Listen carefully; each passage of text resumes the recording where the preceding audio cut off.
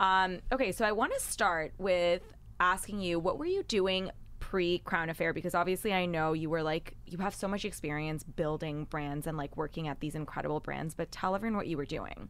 So I started my career, I went to NYU and I started my career in 2012 at Into the Gloss. No big deal. I was an intern. I like cold emailed Emily and Nick at the time. It was a relatively baby website, way pre-Glossier, which I always clarify for people. It was definitely like a glimmer in their eye, but it was just the best time on the internet when like Tumblr was still really a thing. And I don't know, it was such a cool point of discovery. I feel like that's actually where I fell in love with beauty. I never thought I'd end up in beauty, so it's kind of a funny full circle thing. Wait, were you and Carrie there at the same time? No, Carrie was after me. That is so crazy. A glorious array of humans came after me, and I'm so grateful because we kind of have that like tethered overlap. The only person I overlapped with is an amazing person named Kim Johnson, who ended up building out the community for Glossier, and she now runs Geneva. She runs. Okay. She's like the first hire there. She's like been there for a long time. Maybe I need to have her on Kim's the podcast. amazing. We were both interns at the same time. And then I left and went to a company called Spring, which was a mobile shopping app, not Spring Place, but it was a mobile shopping app called Spring. It was the first ever like mobile shopping app D2C. We had over 300 brands on the platform. It was the early days of D2C. Warby, Harry's, Everlane, everybody. The golden age. The golden age. It was 2013 we launched it. I was brought on by a woman named Era Katz, who's the founder of Seed, which you know. Yeah, so she was one of the co-founders, and she brought me on, was my mentor. I just learned, that's actually where I became obsessed with e-commerce, which when I went to NYU, like everybody else, I'd like seen The Devil Wears Prada and like thought I wanted to work at Condé Nast. And just the reality of the time by when I graduated, it was just like the internet was real, the writing was on the wall, and I loved just like community online, e-commerce online. Again, it was like very early days.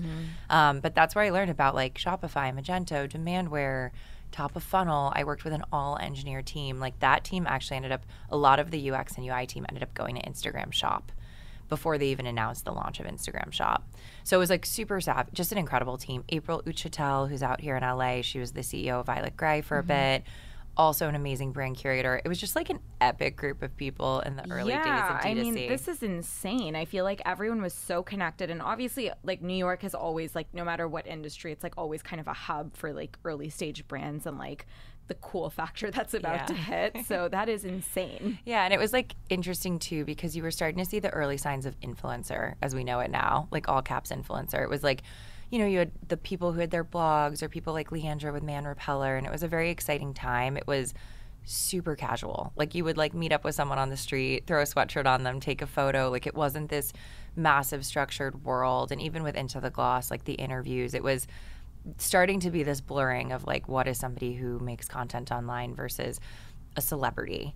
And I feel like that was when so much power started to go to the creator and the storytellers online. It was a very cool time. And I really just fell in love with consumer brands. I got to work with so many founders. And from Spring, I worked with Tamar Mellon, who was the founder of Jimmy Choo, and she wanted to launch her own luxury direct-to-consumer brand. So I actually came out here to LA for a couple of months, and I fell in love with LA. It was like 2015, I think.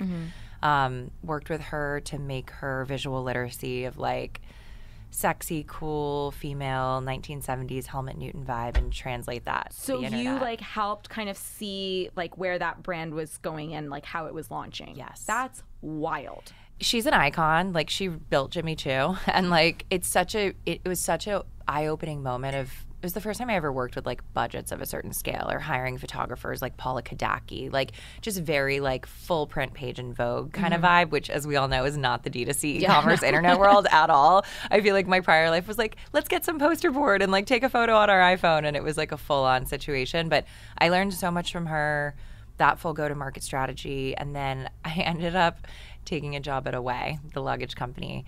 Like literally landed on a flight from LA. The next Thursday, got coffee with Jen and Steph. I started my job on a Monday. Was this when Away was still fairly young? Yes, it was. I was the 8th employee.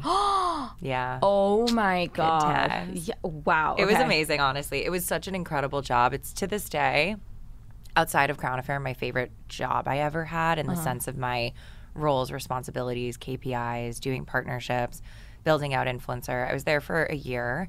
And then I decided to start my own consulting agency because there was just a lot of opportunity. Brands were coming to me to be like, how do you set up influencer and affiliate and ambassador programs? How do you, structure these partnerships? Like whether at Away I did partnerships with everybody from the NBA and Madewell and Carly Kloss and Rashida Jones and Minions with Universal. Like it was just such a range. And it's actually been so funny seeing all the Barbie partnerships roll out right now. It's wild. Because my team was like, well, how do they do this? And I was like, I don't know the details. It's a different time, but I love thinking about how all these things are structured in terms of like rev share, upfront budget, like whatever it is, and how these go to markets go out. So that's what I was doing at Away. And I feel like I just learned so much. Like when I started there, it was like Blue Smart and Raiden and like brands you don't know about today because they don't exist. And then just building this whole lifestyle universe. It was really fun. And then, built my brand agency, Levitate. That's what very blessed. I got the Forbes 30 Under 30 for that. Was working with Harry's. I launched their women's line Flamingo. Worked with Outdoor Voices and Ty and that team to build their influencer ambassador strategy. Worked with a very cool menswear line, Buck Mason, who's based out here. Nish wears exclusively their t-shirts. Like anytime you see him, he's in a t-shirt. It's Buck Mason. By the way, side note, obsessed with Nish. Your husband is literally the nicest human. You guys are so adorable. Thank you. Guys, Sif had me over for dinner at her beautiful home, and Nish was like he was somewhere working, and then like came out, and I was like, who is this lovely, joyful human? You guys are so sweet together. Thank you. It's really beautiful to see. He's I'm like so lucky that I get to work with him too, but he's constant entertainment. Like I laugh so hard every day. And so anytime I even have girlfriends over, he's so easy to get along with everyone. He's the best. He was just hanging out. He's just so earnest. He is. And I just love, it's refreshing in this day and age to meet people who are like genuinely curious, good listeners. He doesn't care. He'll ask anything. He's All of just the like things. good, curious mind, I love it. I love it. So I was out here a lot with Buck Mason, Yumi, a baby food company, and I did that for a little over 2 years. And then, like when you're building other people's businesses, you like keep giving a little bit of your special and your magic and your relationships. And there was just a tipping point for me where I was like, I'm ready to do my own thing, but way more importantly, it was just clear, like, I've been obsessed with hair my entire life. Yeah. It has always been like my final accessory, the thing that has given me self-assurance. And it was just funny. I remember sending a list on a Google Doc to some of the Outdoor Voices girls of like, you got to get this brush, you got to get this towel. How do you do your hair? What do you do? And that disconnect, like that awakening and light bulb moment of like, there's so many products out there. It's really been driven by salon. All the products I'm recommending are like at least a decade old from a formulation perspective. And, skincare and color, like there's just so much out there. There's been so much democratization with clean makeup. It's like makeup formulated like skincare. And I was like, why are my choices either like salon brands that are probably not good for me or like straight up Whole Foods, super pure, but like my hair looks terrible. We all know like your hair's got to look good. So. Yeah, and also like you want the whole experience. Like I had the same thesis for Array as well, right? Where I saw this whole revolution happen in clean skincare, and I was like, this just doesn't exist in wellness, and it's very like sterile, and like why are these my options? And I don't know, your brain just gets going. First of all, the category you're in truly is like a mystery to me because there's just so much junk in it. Yeah. It's really shocking, and you know this too. Like once you start formulating product and developing product, you are just aghast at like what is in some things, and you're like, how are people like selling this to people? I remember we were talking about it at dinner where you were like obviously we're not going to name any brands, but you're like, it's like I was shocked at like the brands that you were saying that just maybe not the best ingredients. Yeah. And such. My analogy with beauty now is like I used to use cheese as an analogy in quality, but I feel like the best analogy now is like a lot of beauty is giving Jamba Juice, and it's like you want the Erewhon smoothie. You know what I mean? Oh my God, yeah. And it's like, it's not that the Jamba Juice smoothie is not a smoothie, but like you know that there's something better out there. And then when you try it, you're like, oh wait, these ingredients actually like give me benefits. This thing's actually good for me, And I feel like that's so much of these categories. And candidly, even I think when you have a vision as a founder, I see this with you and Array as well. It's like there can be a lot out there, but I think when you have a very clear vision and you're making it for you, there's so much room. Oh, 100%. Like I think that there's only a brand can only be like that brand. Does that make sense? Like, there's no replication. It's just a second grade quality of what you're doing. So I feel like if your vision is clear and you're doing it with purpose and you know like what differentiates you and that you're not happy with what's on the market, what you produce is going to be something that resonates with other people. I just think that that's how the world works. Yeah, I could not agree more. So talk to me about actually going from being like, you were essentially an entrepreneur for a very long time. Like, you worked at these like high paced startups and like just incredible brands that flourished in front of our eyes, a lot of us, right? And how did you go from there to being an entrepreneur? And like, what would you say are the differences? I will say I've always been someone who's like addicted to having a direct impact. Yeah. I have friends who I see thrive in corporate environments. They're amazing people managers. They love the structure. They like that. And they've tried startups and they're like, this is not for me. Personally, I love sitting with founders. I love getting into the trenches with people. And I love being like, I did this thing in January and it's rolling out in March and people are loving it. And I think I'm always going to be that person. In terms of actually taking the step to being like, okay, I can do this on my own, I use the analogy all the time. It's like, even though I was close to founders, you just don't actually know what it's like being a founder. It's like when you think that you go to somewhere and people are speaking Spanish and you're like, I speak Spanish. Yeah. And then you're like, wait, I actually don't speak Spanish. I like kind of understand it, but I don't speak this. That was my experience with finally becoming a founder. I'm so grateful for the decade plus of experience that I had before, learning from other people, you know, learning how they hired, what they did, how they raised money. Like, I think it can be really, first of all, I mean, I graduated college in 2013, so the landscape was just different. Like, I didn't have the opportunity. I mean, I guess I did, but like, it was just, I didn't like wake up at 22 and be like, I'm going to be an influencer. I'm going to do this thing. Like, I just did a more traditional route.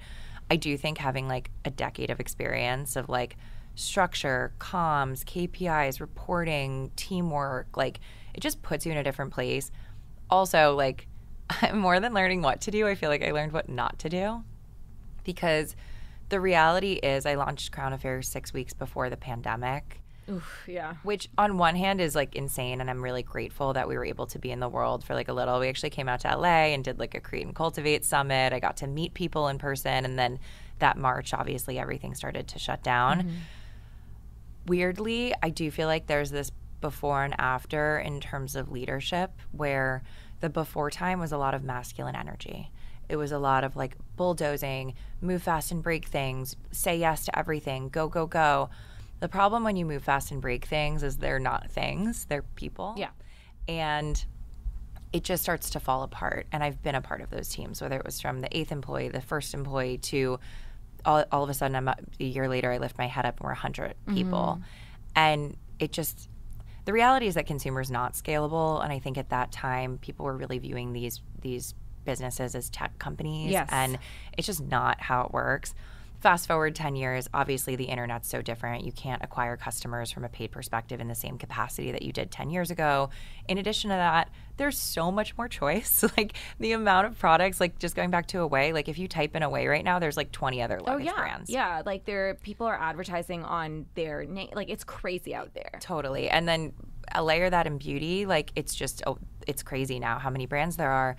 So I think that for me, I feel really grateful that I'm able to like build a team and lead with feminine energy and like not splash and not push and be like, this is a journey. But I feel like, I mean, so I've changed and grown so much through coaching and therapy and leadership and creating space for myself and my team and like truly, genuinely trusting.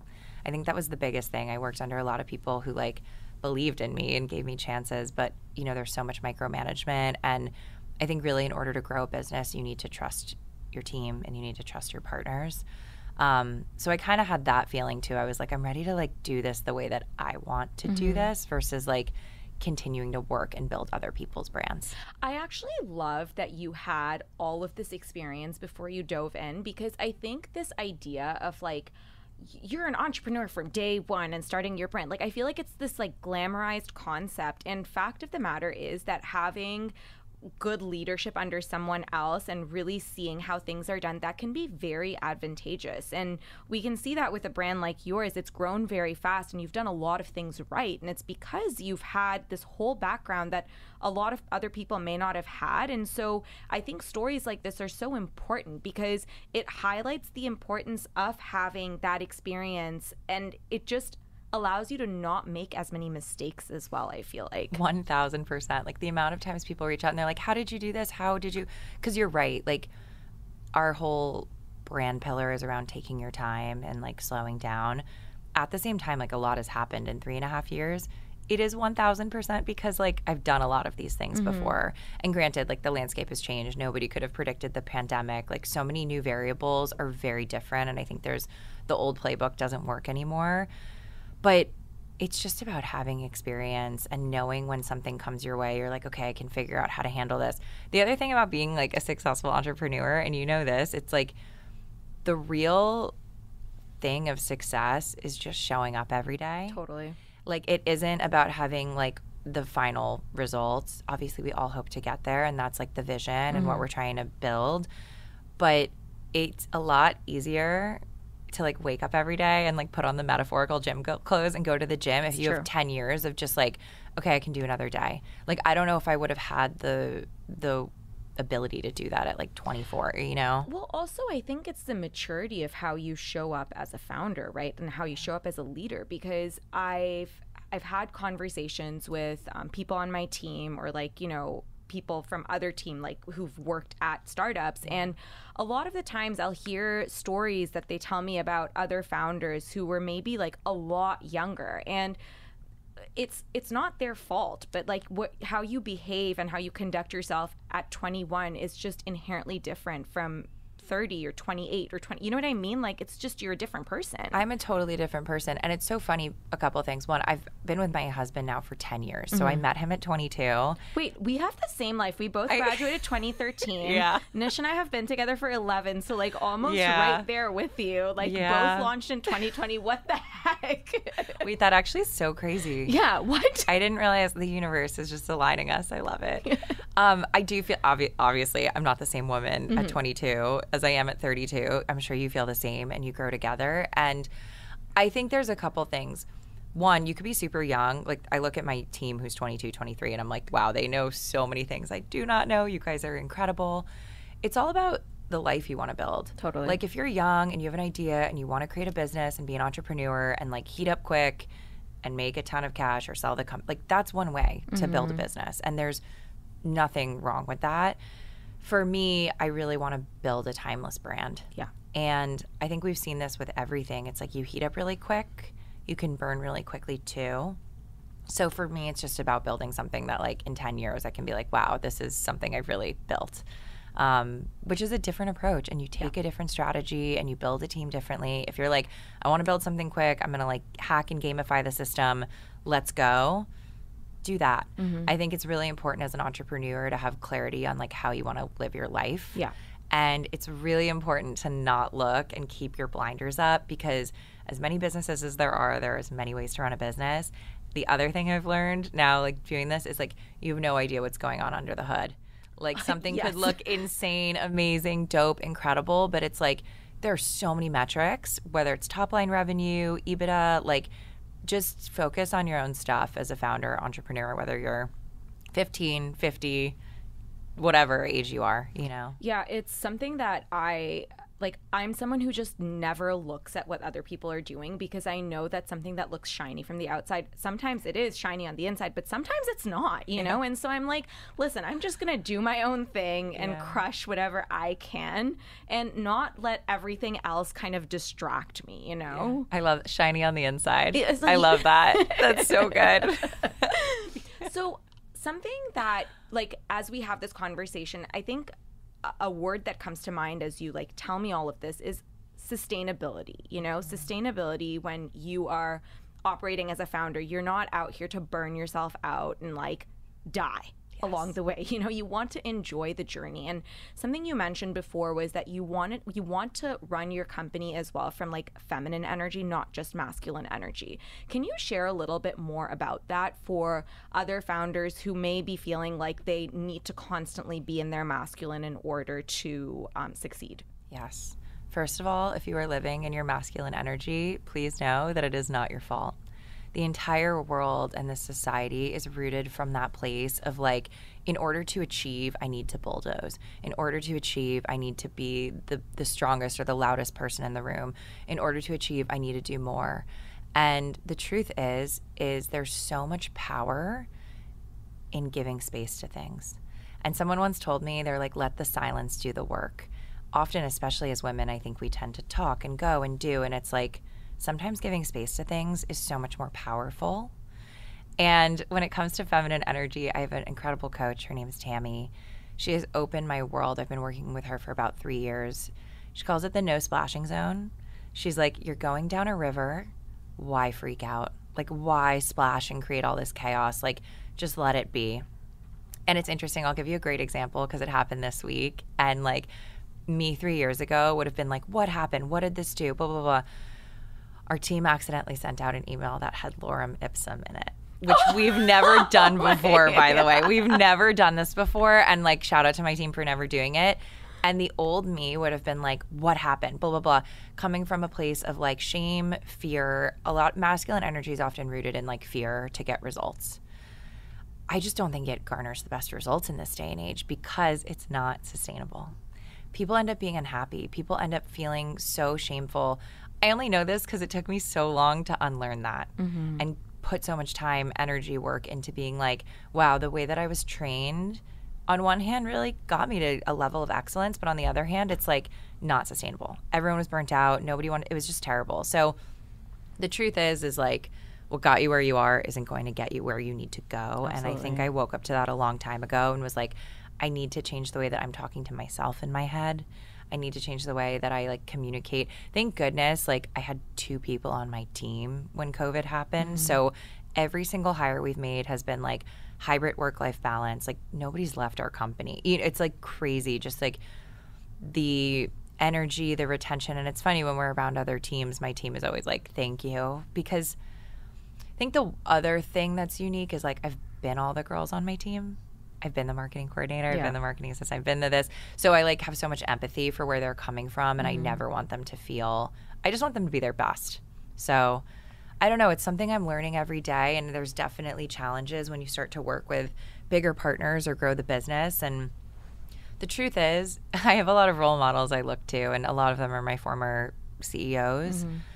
But I wouldn't say I have any role models when it comes to building a business and also having balance. And I would say my personal life mission is being a role model for not only myself, but for other women to be like, I can live in Miami and have a beautiful partnership with my husband and really empower my team and build an incredible business that's like growing and having all this opportunity, because it really felt like you had to choose one. And it's just not the vibe anymore. I mean, it's like, it really isn't. And the thing is that I'm with you. Like, I want to take my time to build a array. Like, Nish and I have talked about this, right? Where it's like, so many founders have this conversation, like, I'm going to sell the business. And then what? What do you do after that? Like, what's the next thing, right? And the fact of the matter is, like, unless you're planning to retire in, like, the countryside in Italy, which if you do that, good for you. Good for you. The next thing you do will probably also be something that you're going to have to work and, you know, like, you're going to have to work for, and there's going to be periods of stress. And so you may as well enjoy the journey for this one, because you're just going to want to replicate it in a different form in the future, you know? Totally. It's really funny. I'm staying right now with my friend Steven, who's a very successful tech entrepreneur, and he's working on a new project. And he was taking me through his journey and his work, and he was literally saying this last night, and we were talking about it, because he's like, I want to sit in this world of what I'm building for the next, like, 3 to 5 years. Like, what's the rush? And I feel that way with Crown Affair. Like, and I think this is the tricky thing as entrepreneurs is, like, as much as you're like, okay, I'm going to sell the business and whatever, it's like, you're going to keep building. Exactly. It's in your blood. Yeah. You know? Like, I'm not going to not do this. Yeah. And so it's like, I'm going to enjoy it while I'm doing it every single time, you know, whether I run Array for life or I sell it, like I don't know what's going to happen, but I'm going to enjoy it. And the way to do that is to enjoy it along the way. It's not just one fine day, it's going to be the best day ever. You know what I mean? You need to find ways to make it sustainable, to have a life outside of just your business. And also, like, I've talked about this, but I think it's very tough on someone to have their business be their entire identity. Right. It's such pressure. It's such a roller coaster. And so Array is like one part of my identity, but there's more to me, and I need to nurture those parts too. Well, and totally. That's why the journey is so important, because like I've done the exercise with myself where I'm like, okay, let's say Crown Affair like shut down tomorrow. I think every founder needs to be like, my company for whatever reason, and you need to be so present and be like, what am I proud of? Like, what's the impact and what's the legacy that I've had? And for me, like, especially early on where we were really in the early building stages, I was like, Seedling, our mentorship program. Like, even if this all just has to shut down tomorrow, like, the impact that Seedling has had on our 400 mentors and mentees, like, people have found jobs, people have found roommates, people have moved across the country. Like, that alone and that community, to me, is, like, such a huge part of the legacy of what we're building. And then, of course, it's like, I don't know, there's just something, it's like you want to live in the world and the universe you're creating, and it still feels so early. But at the same time, you're right. It's like you have to prioritize and find value in other things, because the reality is like your relationships, your partnerships, your family, your hobbies, you know, taking care of yourself, like those are going to be the things that get you through. Like, I truly would not be the person I am without Alex, without journaling almost Oh my every gosh, day. I'm obsessed with journaling too. It's life-changing. Truly. Life-changing. I love I'll stretch for 10 minutes a day. I listen to poetry. I did this exercise years ago that I wrote down my life in like 5-year increments. I was like 0 to 5, 5 to 10, 10 to 15, and so on and so on. I think I wrote it out to 120, which was very optimistic of me. But it's crazy. And I just wrote down like the core things in my life during those 5 years. So like as a kid, it's like your family and sports, and maybe there's an activity or something. And then as you get older, you're like, okay, I'm in high school, and college, you know, getting into college was a big deal. And then when you're in college, it was this thing. It's interesting to look at your life in 5-year increments in terms of like what are the big identifiers of those windows. And I think I wrote through like 45 or something. I was like, Crown Affair. Like, this is going to be a part of my universe. And I hope it's always a part of my identity, but it's like you look at the rest of the page and the page is still half empty. Yeah. You know, and it's like, okay, what are those little seeds that I want to plant so when I'm 50 or 60, I'm really doing the work there? And I think having that perspective of like, this is the now, I'm in the journey, there's also something else, allows you to like kind of release a little bit of pressure. And sometimes pressure's good, but I also feel like it's just not a sustainable way to live every day, being so hard on yourself or feeling like you have all your eggs in this one basket. Yeah. I know for me, like, I just have so many data points for like when I give myself a little bit of space, I actually perform better. Okay. Yes. Yeah. 100% yes. And I don't think that people give this enough importance, but like, I was talking about it on stories because I just got back from Italy, right? Yeah. And I feel like a different person. Yeah. I have so many ideas. Like, I feel like I'm operating at like 150%. Like, and people sometimes go for like a whole year without even taking a day off. It's like, what are you even accomplishing? Like, are you well? Like, It is, first of all, it is like the most amount of rewiring I've had to do. And now I'm like, I'm going on. I go off the grid for like 2 weeks when I go to Burning Man. I'm just like fully out. And then I come back and I'm like, my brain is working again. You know, and obviously there's so many layers to this with like social media and email. I was just saying with my team the other day, I was like, I don't know where you sent me this thing on because there's 8 different communication so much opportunities. And I think you need to step away and like structure the rest. And fortunately, as the business has grown, I'm sure you felt this as well. Like as you get more team and the company grows, like what I was doing in the early days was a lot more like I'm working all the time. And now it's like, let me actually give my morning to myself. I have this thing called calendar mapping where I block out sections of my day.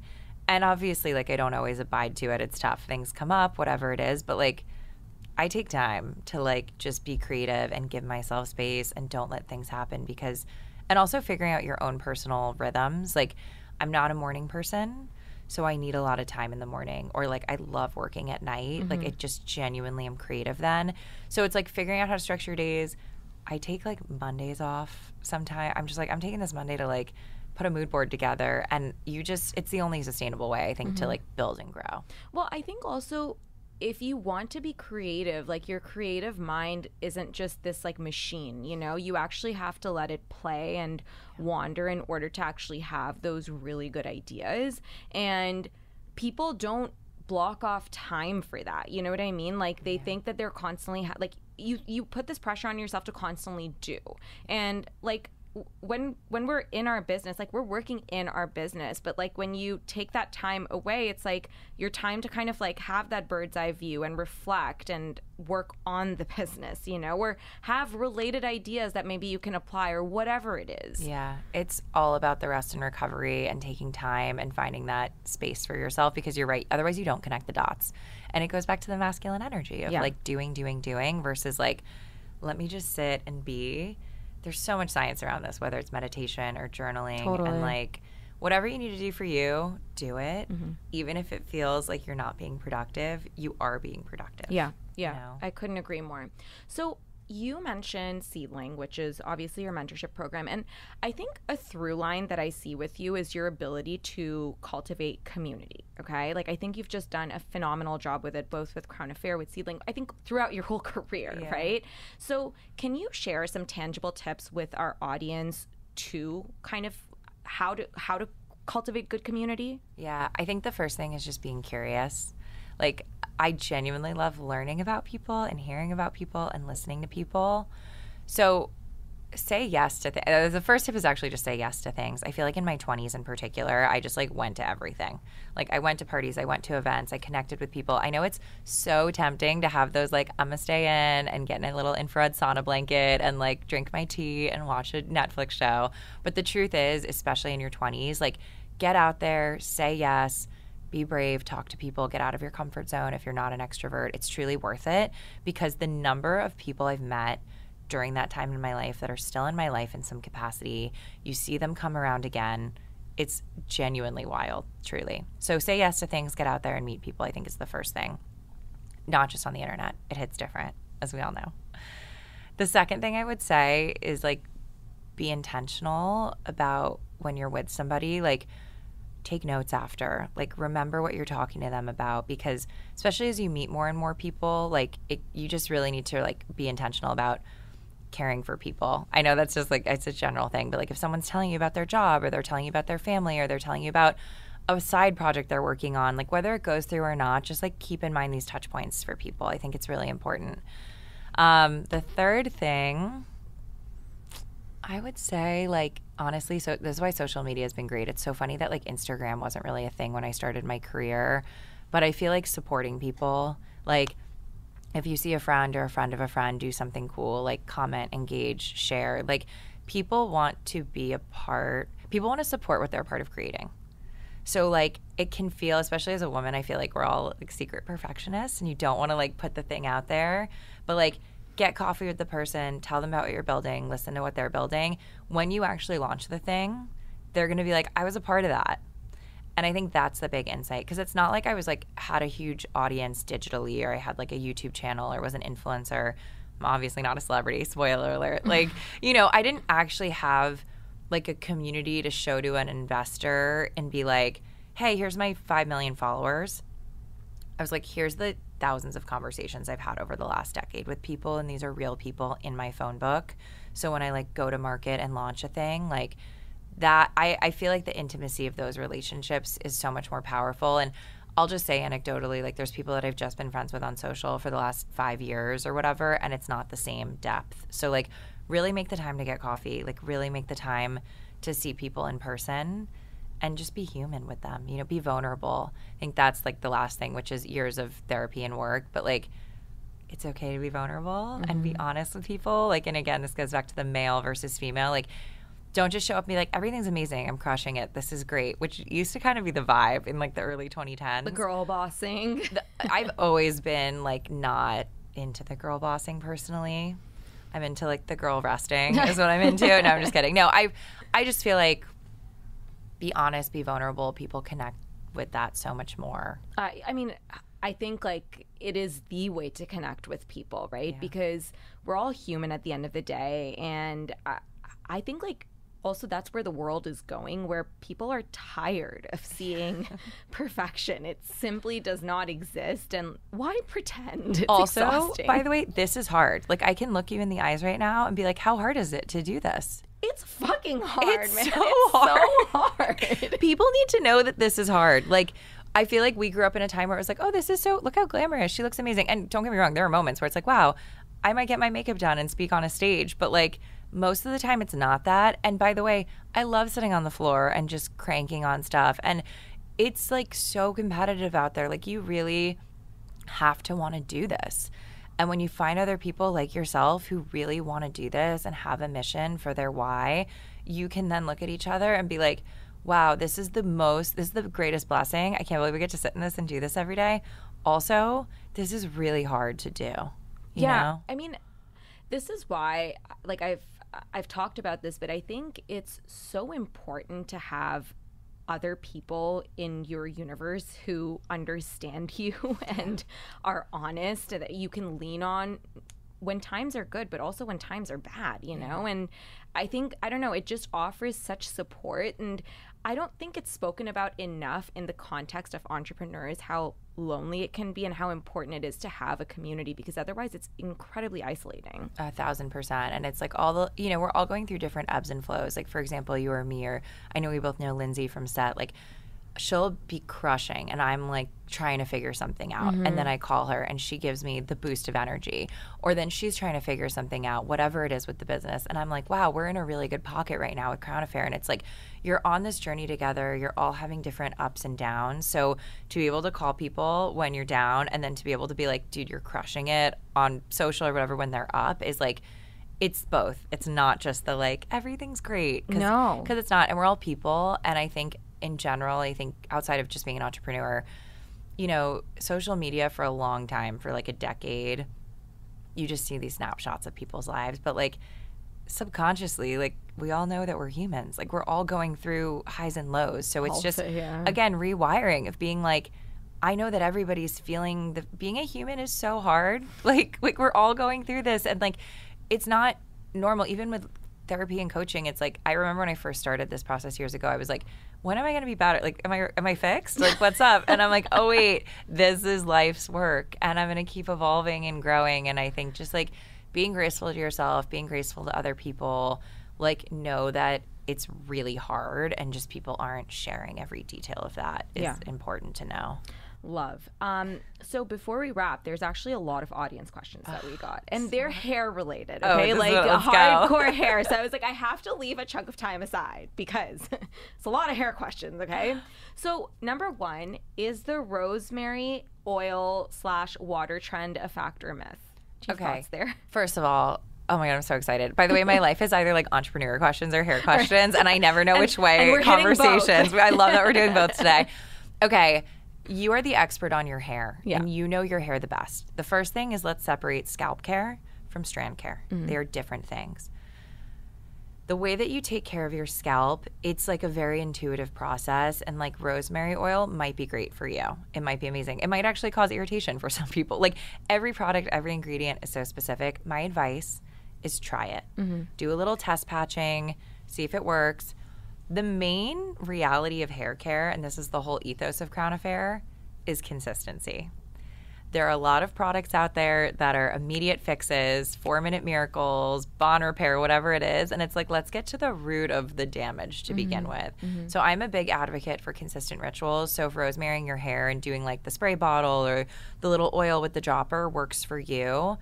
The other thing is like be focused on your goals. I think, for example, we're launching a new scalp product that we just announced yesterday with Sephora. We're launching a scalp serum on July 4th, and it is unbelievable for a number of reasons. It's cooling, it's calming, it focuses on itchiness, irritation, scalp issues.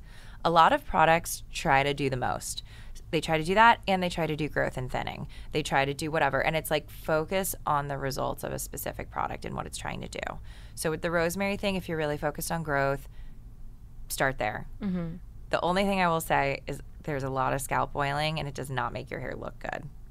Like it doesn't give you what you want. So I don't know. I'm all about working with incredible chemists to like formulate products, whether it's like our hair gel or it's like it holds but you can brush it out, or our dry shampoo. Like the other last thing I'll say too is holistic sustainability, like holistically thinking about your hair. So like if you're doing rosemary oil, but then also like spraying intense, harsh dry shampoo on your hair follicles at your root, like less is more.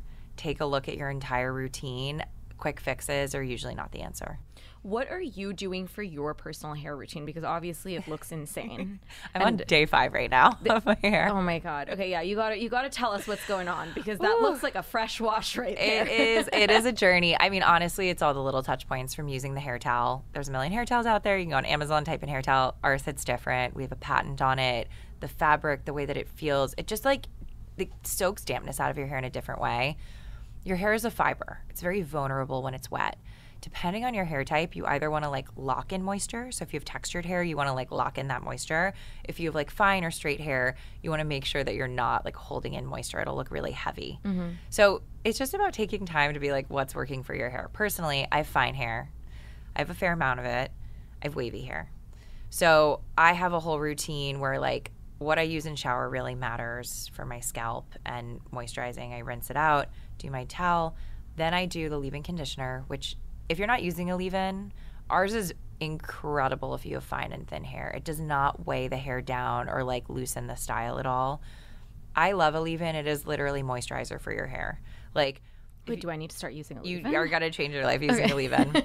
I use the leave-in and then I use the oil to lock it in, like it's an occlusive. I have to say this on live. Okay, I've talked about this on stories. Your oil is fucking phenomenal. Okay, I have it on my hair. I air dry my hair sometimes now because I use that oil, and it like really cuts down the frizz. Like my frizz used to be so bad. Yeah, it was like impossible to air dry. Quality ingredients, man. That's the answer. There's only 5 ingredients in that, and they're super clean. They just work. I always say it's like a 5 ingredient. I'd rather have a 5 ingredient salad than a 26 ingredient salad. And it's the same with supplements, so I feel exactly. this. You get it. I always love talking to people who make products because I'm like, you know what's in this stuff. So yeah, I love a leave-in. It's literally like if you cleanse your face and you don't put moisturizer on, you really want to lock that in. Your hair's going to be totally different if you're using products like this. So that's my holy grail. I do maintenance with my scalp. I'll use our scalp serum. I don't have scalp issues usually. I did burn my scalp the other day in Miami and was like spraying it on, and you don't have to wash it out. It's a mist or application. A lot of scalp serums are like droppers, and you have to do rinse your hair after their pre-shampoo products. So I love that ours is like a face mist for your scalp, and it's like all of our products are rooted in how you actually live your life. Like I don't wash my hair every day. Like I want to be able to put dry shampoo in, and I want to be able to use a scalp serum, and I want to be able to put leave-in and dry hair, and then my wash day ritual, and then say 80% of the time I do air dry with my little twist and clip technique, and then 20% of the time I'm using like a hot tool or a styler because I have an event or a wedding or whatever. So it's just balance. Like you can't be perfect all the time, but I like finding balance with it, and it's about consistency and rituals instead of like overnight miracles. Love. Okay, so someone on that air drying convo, someone on my team has asked, how can someone go from blow drying hair to air drying hair? Is there a phased approach that you would recommend? Okay, it really depends on your hair type. I would say get a hair towel and get a leave-in conditioner and get some clips is what I would do. Your hair's just a shape on your head. So knowing how your hair holds texture, you want to have the right tools and the right formulas to like give your hair a vibe. I prefer that. You can also just like air dry and not do anything and see how it goes. Maybe you start there so you like identify and get to know your hair. This is a journey. Like it's trial and error. It's not going to be perfect the first time. I would say if you really like have to rely on blow drying your hair, or you're like, I can't walk out of the house without this, start by looking at your shampoo. Not enough people look at that. Most shampoos still have sulfates, and if they don't have sulfates, they have pegs in them. They overstrip the scalp. It's like when you have a cleanser that makes your face really tight and you end up overproducing oil. Like that is what's happening with a lot of shampoos. So a naturally derived surfactant system, a conditioner that doesn't weigh your hair down, rinse it out, put a towel in. That's going to totally don't like try to rough dry your hair or just let your hair dry damp. It's just different. You need it. Put a little leave-in and just let it happen. See what the vibe is. And don't hate yourself. Obviously, it's not going to look the same as if you're blow drying your hair at the root. Just see what it's like. And then honestly, for the person on your team, have them DM me or my team and we can kind of guide them in the right direction based off their hair. But then maybe the second time that you air dry, like, and by the way, it's not a crime if you like air dry and then you use like a little bit of a hot tool to maybe style the front pieces or whatever it is. But it's just about balance. Tatiana, you hear that? That's your tip. There you go. There you go. And also like a braid might work well for her. I don't know. Like it's just about trying different techniques. Talk to me about this towel because you're really selling it to me. Like what's the deal with the towel, Dianna? Here's the whole thing. It's so funny. When I was first working on the business, I was at a wedding with my friend Dave, who has a sock company called Bombas. And I was like, Dave. Oh, Nish is obsessed with it. It's only on his feet. Like I think he wears it every day. Bombas and Buck Mason. We're gonna get the boy hooked up. Okay, I was like, Dave, how do you sell socks? Like everyone has a drawer of socks. Like there's a million socks on Amazon. And he's like, it's all about pointing out the things that people didn't know they needed because he knows his sock is better. And when you try it, I'm sure Nish is like, this is better. He was saying that yesterday. He's like, this is fantastic. I was like, what? He's like, the socks I'm wearing. You literally, I totally get it because I feel like I sound like a crazy person when I talk about a hair towel and I'm sure Nish is like, they're socks. Like it's not. But honestly, when you take the time to like innovate on everyday products. So for the socks, it was Dave was saying seamless toe. The second you like, oh wait, this sock has a seam on the toe. It's so uncomfortable. Like the arch support, like, oh, my thing's cut. Like you just notice all these things. And I had other hair towels, like you know them. I won't name names, but there's like very known hair towels. And a couple things. One, most of them weren't long enough or they were like a turban twisty style. So yeah, it would drive me insane. I'm like, what's this going to do for me? Silly button in the back. It's falling off my head. It's lopsided.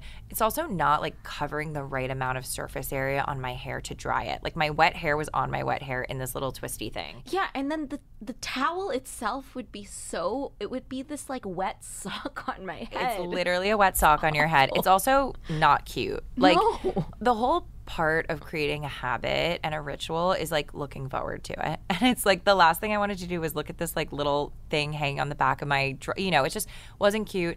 A lot of these towels, the ones that aren't the twisty style, but like the long rectangular ones, they look like car wash towels after the fifth wash. They would have like an ugly orange tag, whatever. It's just like not cute. Also, I realized that the rectangular ones that were long, you actually don't, your head's round. You actually don't need the top two triangles at the top of the fabric. So it was all this added fabric and weight that wasn't actually adding any benefits or surface area. So that was one of the first things I did. I literally filed a patent with the U.S. Patent Office and was like, I want to own this shape of towel. It's a little subtle thing. I was with my husband because I'm like explaining to him and he's like it's literally like using a meat thermometer. Like you can cook meat without a meat thermometer, but when you use it, you're like, oh wait, I'm dialed now. Yeah. And I feel like that's what it is with the hair towel. When you try this one, it's like so much lighter on your head. It has a strap in the back. We were one of the first to put the straps in the back. And it's longer. It actually covers all your hair. And it also just gives you like a little bit of a spa moment. Like I'll put it on and I'll do my 5-minute journal, or I'll put it on and I'll make a little avocado and egg, or I don't know. It's like this beautiful moment for me where I'm like, this is my time out. And then I take it out. My hair's partial dry. I can actually start to put product in it and it like holds and applies better. It's like, it seems silly, right? Like getting a sock, but like it just makes your life better.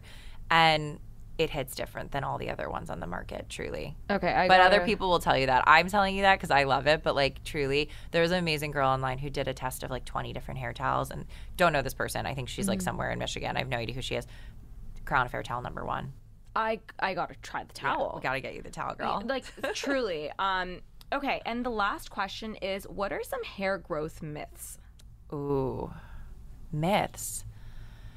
Well, the first thing is like that you can fix it overnight. The truth is, hair growth, somewhere along the way we got lost that hair is just about how your hair looks, and we kind of forgot that it's actually a reflection of our well-being. So I think like we've been trained pretty well that like if you have acne, like of course you want to like solve it and mask it, but you're also like, did I eat some dairy? Or like, am I hormonal? Like for me, I've been so trained with when I break out that I understand it's a reflection of something happening with my hormones and my well-being. And for some reason with hair, like we haven't taken the time to be like, is there something happening? Am I getting older? Did I just have a baby? Like it first and foremost is a reflection of your well-being. So I would say start there because You can try to put a ton of rice water on it or rosemary oil or whatever it is. It might work really well for you. It might not work at all. And honestly, you have to be consistent with it. It's not going to happen overnight. So that's the first thing. I don't really know if that's a myth, but it's like the best place to start. I do believe in like I believe in like being kind to yourself and shifting your mindset. You see these results with like nutrition. Like totally. Dieting and restriction is not a long-term solution. Instead of feeling shameful and hard on yourself, be like, okay, my hair isn't totally the way I want to, but I'm going to like give myself little scalp massages, and I'm going to like prioritize my sleep, and I'm going to drink water, and like be kind to it, take care of it. I think brushing, well, here's a myth. People think that brushing is bad for you. It obviously depends on your hair type, but if you have straight and wavy hair, people get afraid to brush because they're like, I'm going to lose hair if I brush. You're going to naturally lose 50 to 100 strands a day. You have 100 to 150,000 hair strands on your head. You're like, fine. You're fine. Like 50 is okay, and it can be shocking when you get out of the shower. That being said, if you're like seeing clumps come out, like go to the inside. Be like, what is happening? Is this something going on internally? But if you're losing like 50 to 100 strands, like don't freak out. Brushing your hair is so good for the health of your hair. It moves the natural healthy oils from the scalp down to the strand. It helps stimulate growth. It like polishes your hair. Like the princess, like Rapunzel, like brush, do 1,000 strokes. Don't do 1,000 strokes. It's a little excessive. But like I really do believe in taking 2 to 3 minutes at night, brushing through your hair. For me, I'll put a little dry shampoo in after, and then I wake up and my hair looks amazing. Wait, you brush your hair every day? Not every day, but dry hair at night. Not on my wash day, but like day 2, 3, 4. Okay. Like tonight I'm flying out tomorrow, but like tonight I will brush my hair for at least 3 minutes. And like if I decided to not brush my hair and you just don't do that for a long period of time, your hair is not going to be as healthy and look as good and be as shiny. So brushing, if you have hair that you can brush, like you should be brushing it with a dual bristle brush. This is the whole concept of like the Mason Pearson. It's like brushing for health, not just style. Will help your hair grow. And I think people are a little afraid that it's going to like rip their hair out. No, I find that it's very therapeutic. I just can't do it on the first day. Yeah, no, not day. And by the way, there's people who don't do it till day 3. Yeah. There is not one formula, and that's why you have to like shift your mindset and open up the space to be like, yes, someone can give me advice, but I got to like figure this out on my own. 100%. Dianna, this has been awesome. Tell everyone where they can find you. I adore you so much. This is so fun. I feel like we could do 5 more hours right now. 100%. I'm like looking at the time like, what? How did that happen? I have to do another one. I don't know. You guys, you can find us on crownaffair.com. Also Crown Affair on all the social channels. I'm at Dianna Cohen. Dianna with 2 N's. My mom did that. Don't know why, but we love it. And then you can shop us at Sephora, at Goop, at Violet Grey, at G Beauty, Moda Operandi, all the fun places that we love shopping. So. Love. Thank you for being here. Thank you for having me.